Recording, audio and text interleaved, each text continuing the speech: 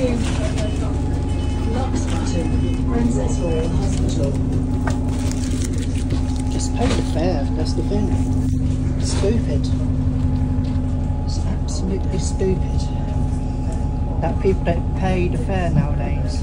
It's only £2. Let me know in the comments if you think that's a daft idea to fare evade, because nothing's free unless you have like a free bus pass. That's different, but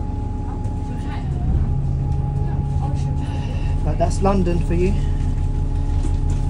But anyways, I'm off to Bromley to try and catch LX5980A, which has been recently allocated to route 314. But anyways, I'll let you enjoy the rest of the video, and please leave a like, comment and subscribe.